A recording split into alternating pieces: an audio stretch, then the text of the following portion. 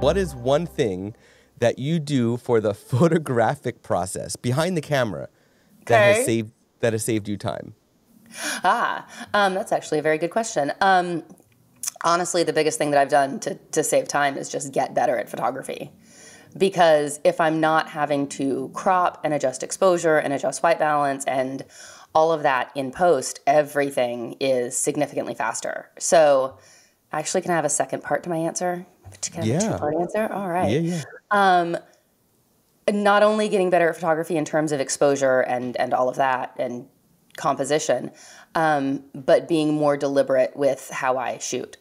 So I'll come back from an 8-hour wedding with 2,400 images to cull at the most. I used to come back with a lot more than that. I know photographers who shoot thousands, sometimes tens of thousands. But I want things to be sleeker and easier on the back end, and slowing down, being more deliberate, being very precise with each exposure. When I come back and I look through my images, I'm already a huge chunk of the way there. So that's honestly the biggest thing I've done.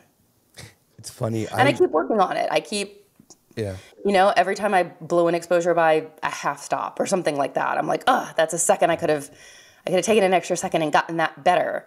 We'll get there. My goal is to come back from a wedding with almost no outtakes and everything being almost perfect. So maybe in like 20 years, I'll hit that goal. I don't know. It's a far off goal.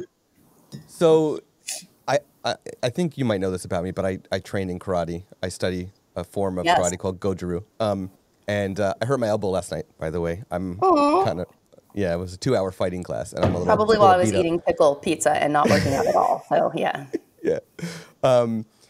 And we have like our slogan there is to strive for excellence. Like you're never going to achieve perfect, but all you can do is keep working at it. So if it takes 20 years and you just keep working at it, that's all you can do is keep getting better.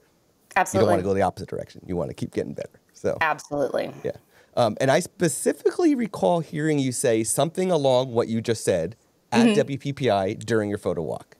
Probably, yes. Probably said exactly that.